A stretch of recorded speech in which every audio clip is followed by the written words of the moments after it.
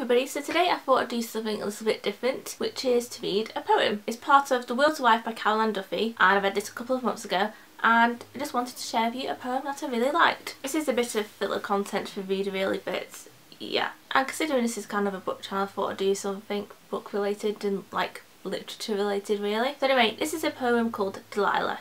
Teach me, he said, we were lying in bed, how to care. I nibbled the purse of his ear. What do you mean? Tell me more.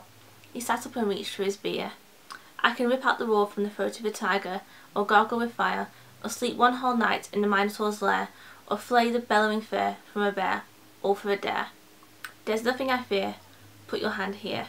He guided my fingers over the scar of his heart, a 4-medal wound from the war, but I cannot be gentle or loving or tender. I have to be strong.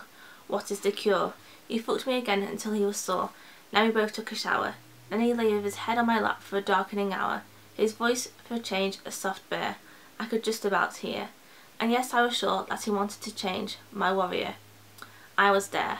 So when I felt him soften in sleep, when he started as usual to snore, I let him slip and slide and sprawl, handsome and huge, on the floor. And before I fetched and sharpened my scissors, snipping first at the black and biblical air, I fastened the chain to the door.